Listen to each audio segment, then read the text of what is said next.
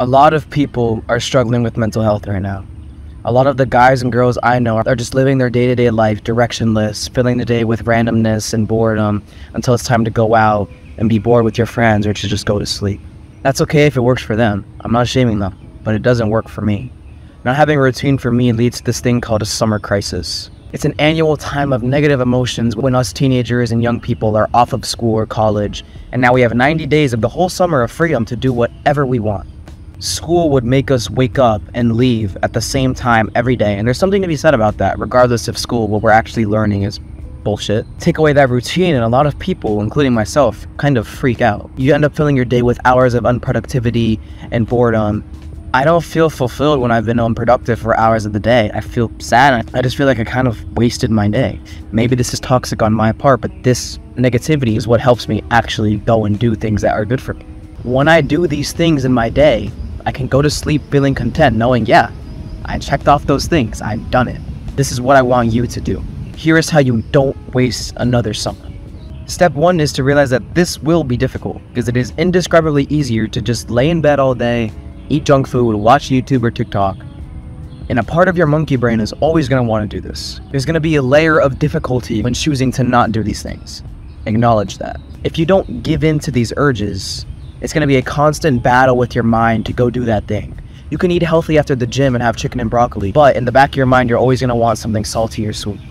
You could do your work, but 30 minutes in the back of your mind, you're going to want to do nothing and be lazy. This is not an efficient way to live, and I've made a recent video that explains that you should do all of these things that your brain is just itching you to do in the last hour of the day. Basically, the premise of that video is to wait to do all those things the last hour of the day and kind of have those things as your reward for having a productive day. Step 2 is to write down at least 3 things that you want to do during your day. 2 years ago for me, it was playing piano, reading, and meditating. It'll probably be different for you, but you want to have at least 3 things that during the day you can check off and be like, I am proud of myself for doing those things today, and I am happy I did it. Write this down. If you're not writing this down, you gotta pause the video and go do it. This is an action video. If you want to just go watch something else that'll make you feel productive but not actually doing something, please watch something else. If you're here, write down 3 things right now, no bullshit, that you want to have done during the day. And these should be difficult things that are kind of like, oh, I have to go do that thing, but I know it's good for me, like going to the gym. Write those down. Step 3 is to be consistent. You do it for one day, do it for the next one. But if you do it for one day and then you miss the next day, that's okay. Consistency is not 100%. You've done it every single day. You've never slipped up. You've never missed a day. It's the overall increase in the amount of times you've actually done something. If you work out for 14 days in a row and you miss one day, that's not inconsistency because the overall trend is you've done the thing. Don't aim for 100%. Aim for an overall increase in the weeks in the summer and months and then on of an overall increase of doing or not doing the activity that you want to do or not do. Does that make any sense? Just have that checklist in the back of your mind or physically on your phone, and then you're going to feel so accomplished at the end of the day because you've done those things. And you can still do the bad shit, but just after you've done all the good shit. And there's no battle in your brain, and you're just living and you feel so good. It's like a balance beat. This is how you have a good summer on a micro scale. You do those 3 things during the day, and usually more. You can add more once you've consistently done those 3 things. You're consistent with it, and there you go. Your summer is now better than any other summer you've had before. But now let's talk about how to have a good life. Young people have a pretty vague idea of what it is they want to do with their life.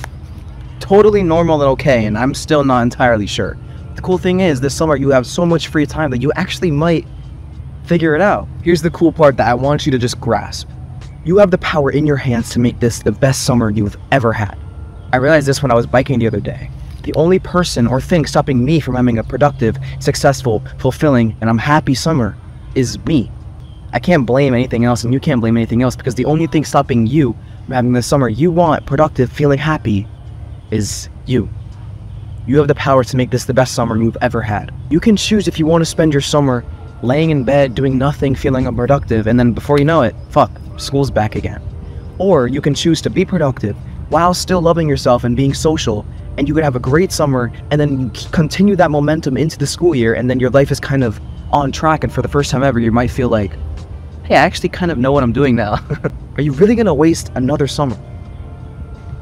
Make every day count. As you spend more time being productive and off social media and off your phone during the summer, you'll find that you're thinking more. As you improve yourself and you reach goals that you wanted to reach to make yourself the kind of person you want to be, you'll find that you're going to start thinking about the future more. You've probably never done this before. You've pushed off thinking about the future and thinking about your career and all these big boy and big girl things. And to that I say, good. Don't have an idea of what you want to do. I'd say, let life handle that, have your interests, let them guide you, and eventually you'll figure it out. Instead, I want you to figure out where you want to be. Time to whip out that notebook again. These are your life goals, so take this seriously and write in as detailed as possible. Every answer should be around half a page to a page. Just dedicate like 30 minutes to this, it's not that much, and then you'll know where you're going. Let me explain. Section 1, write physically. For me, I want wide lats, wide shoulders, big calves. I want a 405 bench, I want a 5-plate squat and 6-plate deadlift. These are, 10 to 20 years from now. But I have this image of myself as a strong guy with, lives a nice body. And now when I have my workout, I know what I'm working towards. And it's not the destination that's the goal, but it's the journey. And then, eventually I will look like that. And that's cool as fuck. Imagine in your mind the best body you ever possibly could have. Or if you want to climb a mountain or some shit, write all your weightlifting, cardio, and physical goals, and then describe it in words. You can get there one day, you just have to start now and then never stop. Easy, right? Section 2, mentally. What beliefs do you want to have? Section 4, write relationships. How many friends do you want to maintain? For me, it's only 5. I have 5 friends and I'm good. I don't need any more. They love me, I love them. We're out. That's as many as I want to maintain for the rest of my life. Do you want a partner to marry? What will they be like? How will you interact with them? What will your relationship be like? Do you want kids? How are you going to maintain your relationships with your family, your cousins, your siblings, everything? How do you want to interact with strangers and everyone you come across? Write it all down. Section 5, write financially. You don't have to want to be filthy rich, but the answer should be for all of us to be financially free. There's nothing wrong with not wanting to live paycheck to paycheck and being your own boss and having your own business and not having anyone need to tell you what to do or when to do it or what to say or where to say it. The reason why a lot of us are kind of like, I don't really care about, money or anything is because once we write this down and we admit to ourselves, yes, I want to be financially free, there's no more time to waste and now you actually have to go do it. You have to actually start working towards it. So have the guts to write it down. This is 10, 20 years, I keep saying this. Now you have something that you can kind of work towards. Yes, I want to be financially free. And I feel like you should too. Maybe there's more sections you want to add, but this is a good starting point. Now you know how to have a day-to-day thing by doing those 3 things that you wrote down that you want to do in your day. And now you have a more long-term in the back of your mind, and you can consciously or subconsciously work towards those things. And this is how you have a great summer and then carries on. This is how you don't waste another summer. And I know you don't want to waste another summer because it doesn't feel good. Now you feel like, wow, summer just passed me and now school happens again and fuck, and now all this bullshit. Only you are stopping yourself from having your best summer possible and being productive. So start today and write all this shit down, and I promise you will be better. You'll start working towards things and it'll feel good because you've always wanted to work towards something, anything. Start today from this video. Another good way to ensure that you don't waste the summer is to have an accountability partner. You tell a friend or someone you trust very closely and tell them what you want to do this summer, how you want to do it, and you want them to hold you accountable on whether or not you do it. Obviously, you should be holding yourself accountable, but of course it's nice to have someone that's on your case, like, oh, did you do this? And if you're asking them to do it, it's not like, oh, this guy's being fucking annoying, why is he telling me what to do?